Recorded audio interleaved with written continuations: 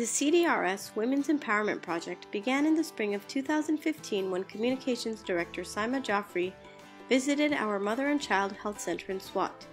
Some of the patients at the facility were wearing beautifully embroidered scarves, so Saima asked about them.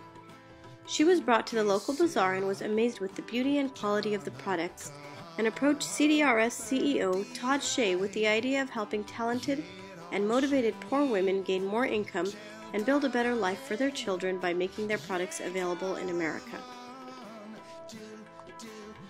Todd realized that this idea would create a win-win situation where poor women would greatly benefit. Cdrs maintains a sustainable revenue stream to fund its relief and development projects, and our donors can enjoy high-quality products directly from remote areas of Pakistan while supporting deserving women. 1 year ago, we brought our beautiful scarves to America under our new brand Simi J. We were also extremely lucky that the reigning Miss Pakistan USA and granddaughter of the legendary Sabiha Khanum, Zarish Khan, became our ambassador for women's empowerment. In the past year, we've utilized the funds we've generated to support our continuing humanitarian work. We invested in Zili Huma, an inspiring young lady who has been physically disabled since birth, but has an amazing spirit and drive to succeed in life. She has now established a clothing business in her home.